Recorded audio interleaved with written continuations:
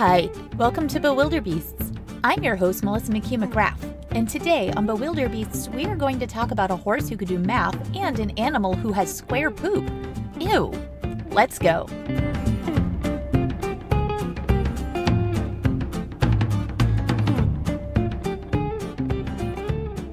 So today, I want you to think about horses you know. Maybe horses you've read about or maybe have studied. There are a couple horses in history who have been reported to be able to do math. And one was a horse named Clever Hans. And if you've ever taken an introduction to psychology class, you might have even heard of him.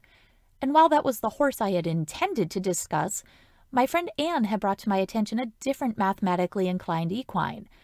This story seems much more relevant, and honestly, in these times, I feel this story of this horse, Beautiful Jim Key was his name, he has a lot more that we can take away for today, over 120 years later. But first,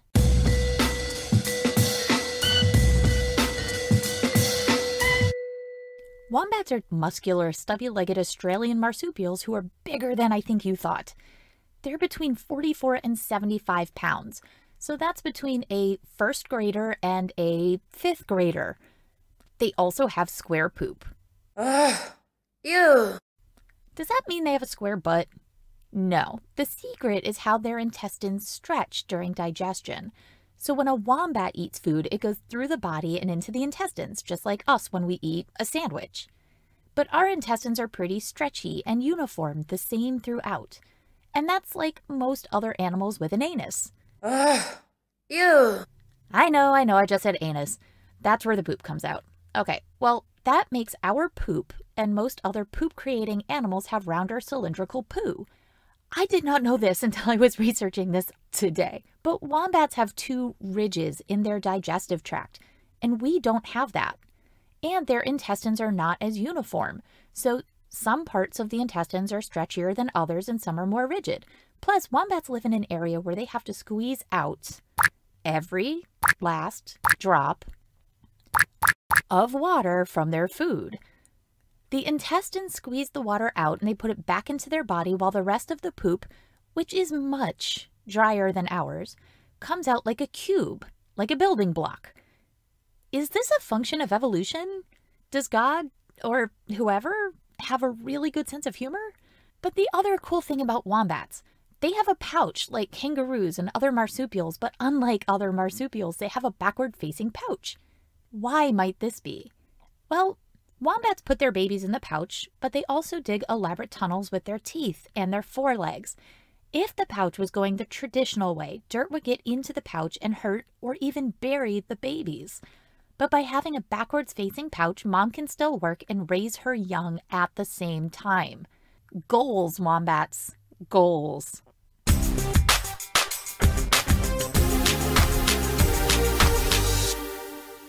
Okay, so this is the story of a sickly horse named Beautiful Jim Key who opened the doors for a former slave. But first we're going to talk about William Key. Slaves were often given the last names of their master, so when William was born in 1833 in Tennessee, given the surname Key after his master, John Key. John Key died when little William was only 5 years old. His family was willed to John W. Key. Our history has a lot of blemishes that we need to atone for, and this part of history is one of them. Sending people to live with other people because they are your property is an unforgivable sin on our history. But it turns out that little William was a great help to John's family. John Key's father was disabled and not well. But if William was around, the family remarked at how calm the elder Key was. So William was given special attention. Unlike most slaves at the time, William was taught how to read and write so he could help Mr. Key stay calm. As William was taking over the watch the old man duty that John's wife Martha did not want to do, she decided to teach William what was referred to at the time as gentlemanly skills. These included education, etiquette, and presentation, which no doubt served as a wonderful foundation for William's adult life. Little William didn't just have a calming effect on old men. He was a natural around horses. Can you picture a second-grade child just left alone in a pasture to train horses in the 1800s? Well, actually, yes, I can. But that's effectively what happened to young William. He was so good at seemingly communicating with these 2,000-pound animals as young as the age of 5 that he was given the monumental responsibility of training all of the horses at the farm. When horses got sick, and because he was afforded the opportunity to read, he was able to read veterinary texts, and he started making and creating his own remedies for these animals on the farm. He was saving animals before medicine was really a thing. And you gotta keep in mind, this was in a time where cocaine was used for everything, including toothaches, muscle aches, hysteria, impotence, and anxiety. It was also promoted in the Sears catalog, no doubt next to the washing machines and discount jeans of the day. So when John Key's sons went to fight in the Civil War, it said that William followed suit to protect them. Now, I have a lot of feelings about this, as I cannot picture being a slave in the 1800s and deciding on my own that I want to save my master's adult kids in a war that is being fought for my freedom. And history textbooks are written by white people like me, so I do caution to take some of this available history with a large grain of salt. Anyway, after the Civil War, William Key was suddenly considered a free slave.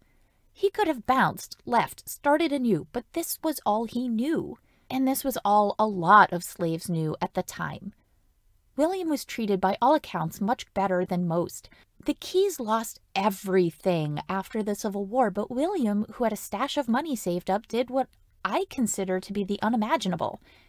He paid for John W. Key's 2 adult sons to attend Harvard University. You know, Harvard, one of the most prestigious universities in the world. And when he was asked why would you do this, he was quoted by saying, "Well, I was one of the fortunate men who had a kind master."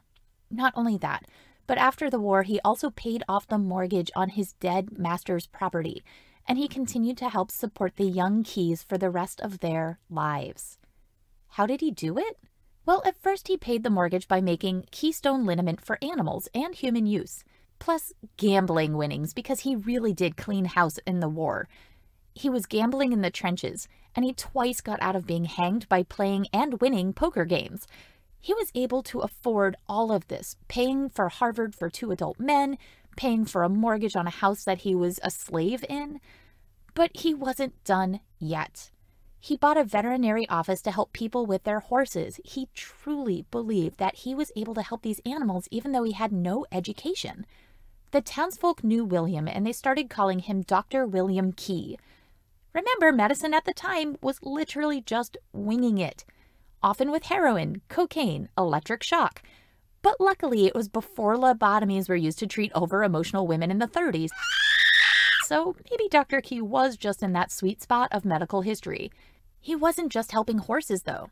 Dr. Key was known as a doctor for the people, and he practiced dentistry and dedicated his days to horses, people, and doing everything he could to provide care to former slaves. He then decided to travel a bit, get his patented medication out there to sell to bigger masses, which again, in the South, even after slavery was essentially killed, Americans found new ways to keep Black people submissive. There were laws written at the time that said separate but equal. Separate but equal is never equal. Despite all of what William Key has done for his masters, for their kids, for horses, for people, the South was not taking too kindly to a Black man traveling alone. He couldn't get into a lot of places because he was Black. Free wasn't free. It was on a trip where he stopped in Tupelo, Mississippi when William saw a badly abused horse by the name of Loretta. He used his medicine and his skills to heal her, and then he bred her, and this is where everything changes for Dr. William Key, and I would argue a great moment in Black history and for animal welfare. Loretta the horse foaled a horse so sick and unable to move properly that William wrote this horse off completely. He even named it after the town drunk, Jim, because they had the same wobble to their walk. But this horse, a horse who learned on his own how to open gates, open drawers to get his own apples, and was spectacularly trainable, but he was also kind of a pain in the butt. After his mom died, Jim the horse would scream, and he refused to be separated from William Key. He caused such a ruckus that the good doctor just brought the baby horse to live in his house, where Jim the horse lived as a human for essentially a year. But as horses do, he outgrew the house and was put back into the stables, and Dr. Key ended up moving out to the barn. These two were never separated again until after death. For 7 years, Jim was trained every day to do a series of tricks, tasks, and sensational, for what passed at the time as magic. Because how else could people in the late 1800s explain how a horse could do math and spell, make change, take change, and pull it out of a cup of water without spilling a drop? This horse could write letters, and he could even write his own name on a chalkboard. This horse could pick out playing cards by name alone. Show me the Queen of Hearts, and he could do it. This horse could play a hand organ. Hoof organ? Anyway, so many things. And as there was no internet, no podcast, no social media, there were no ads for MeUndies or Kickstarter to get interesting projects in front of the eyes of prospective buyers. The shopping channels and infomercials were another 86 plus years down the road. Basically, old-timey inventions and what would have been memes were demonstrated and exhibited at fairs and exhibitions. Although Beautiful Jim was impressive and so cool to watch, they were limited not just by having no cars or no internet, but by Dr. Key's race. No matter how eloquent he was or how talented, because William Key was a black man in the 1800s, he was only allowed to participate in selected competitions. William first exhibited Beautiful Jim Key in 1897 in Nashville as part of a Negro-only exhibition. A man named Albert Rogers, a wealthy officer of the American Humane Association, was stopped in his tracks. He saw firsthand the work that William Key and Jim did together. When he found out that William only trained his animals, including Beautiful Jim, with positive reinforcement and rewards, Albert Rogers was floored. Rogers, a white man, offered to take William and Jim around the country to show what kindness can do in working with animals, something that people, including my profession, are still working incredibly hard at today, over 120 years later. Albert also paid William Key a large sum of money and promised that Jim would never be separated from Key as long as either lived. A promise that was kept. Do you know who else happened to be in the audience at that first presentation? You know, just a guy named William McKinley. Oh, I'm sorry, I read that wrong. That was President William McKinley. The President of the United States just watched a self-taught former slave perform incredible tricks on stage with his horse. President McKinley offered high praise for both the horse and the training methodology. He went on to say, "This is the most astonishing and entertaining exhibition I have ever witnessed." He then said it was an example of what kindness and patience can accomplish. President McKinley, I agree. William Key agreed to go with Albert Rogers to tour the United States with Jim. In 1897, Beautiful Jim Key amazed viewers and the New York City press and quickly became a celebrity. Other exhibitions that Jim was able to go to included the World's Fair. World's Fairs at the time were 3 to 6 month exhibition fairs where people could just go and see the newest things. Things you would recognize today, like the Ferris wheel was debuted in 1893, and almost 100 years later, Cherry Coke. We also saw the X-ray machine, the Ford Mustang. Countries had their own space at these fairs. So at the Paris World's Fair, there was a pavilion tent for the United States, which was segregated. They had a black pavilion in the United States tent for just black exhibitors. Separate but equal is never equal. So when I say this horse was the biggest draw imaginable at the time, he was bigger than the Ferris wheel, Dr. Key was able to sell out Madison Square Garden for a sickly horse who could do math. That is impressive. When Dr. Key traveled along with Beautiful Jim, the horse traveled in private train cars, drank purified water, and ate hay that was fit for a star of his caliber. None of these things would have been afforded quite so easily to his owner if it were not for the horse. Jim traveled with Dr. Key, 2 grooms, a veterinarian, and Monk, a stray dog turned horse bodyguard and friend. Monk the dog liked to stand on the horse's back, and they would perform tricks together. And for 9 years, Key, Rogers, Beautiful Jim, they toured major cities east of the Rocky Mountains. Children received Jim Key Band of Mercy cards by pledging to be kind to animals. Over 2 million people before the internet were able to take this pledge. Local humane societies received sizable shares of admission sales after seeing Jim.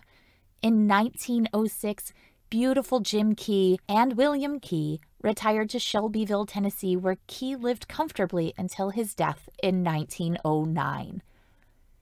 Dr. William Key, a former slave who vowed never to use a whip to train his horse, was able to get over 2 million children before the internet to pledge to always be kind to animals.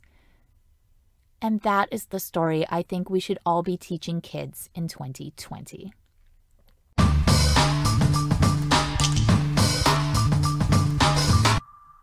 I have a friend who loves cats. Every time she used to come over to visit in the before times, she would just make a beeline for my kitty, but my cat would consistently bite her and only her. My cat is social, but not with this particular friend, but my friend loves cats. Why would my cat bite this woman who loves cats? That same cat would consistently go to my other friend who is not into animals at all. I hear from people all the time who are allergic to cats and say that they seem to be the ones in the room that cats always hone in on, much to their chagrin. Why is that? Are cats just playing a trick? Look, I can make the human sneeze. Or are cats really just the vindictive little jerks that some people think they are? When humans don't care for cats, they try to avoid looking at them and at the same time keep an eye on them. They want to make sure the cat isn't coming. Ah, darn, here it comes, rubbing on my leg, jumping in my lap. Oh, great. Now it's purring. Well, now let's look at this from the cat's perspective. To a cat, staring and invading personal space is basically translated to, "Oh, you want to fight me." Polite cats look briefly and then quickly look away. So when you meet a cat you want to be friends with, note its location in the room and avert your eyes. When humans don't like cats, they're trying not to pet them. If the cat comes over, the person might just instinctively pet it once just to pacify the cat. Okay, I'm patting you, now you can go. And then hope that the cat goes away. But playing hard to get with a cat is how cats make friends. So if you want to be friends with a new cat, let the cat approach you. It will likely rub up against you and then admit you into the cat club for best friends. Contrast this from my first friend, the one who loved cats so much that she just walks up and goes straight to petting. For starters, if I did that to you without knowing you at all, you would maybe be uncomfortable. Imagine a grown woman just walking up to you and rubbing your head without any other interaction first. That's not cool in any species.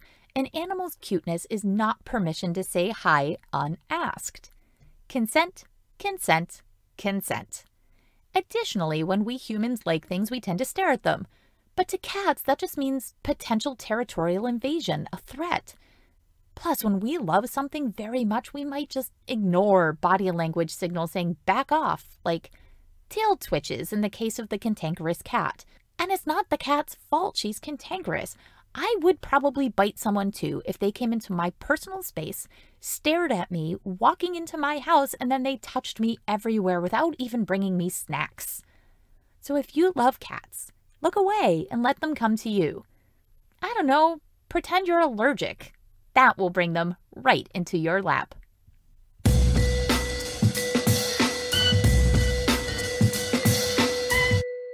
So thanks again for joining me today on BewilderBeasts. If there are topics that you would be interested in hearing about on this podcast, know of any cool historical animals who changed the world, animals who help humans, or wacky animals in the news, please send them in to bewilderbeastspod@gmail.com. Tweet at bewilderedpod, BewilderBeastspod on Facebook, and BewilderBeasts on Instagram.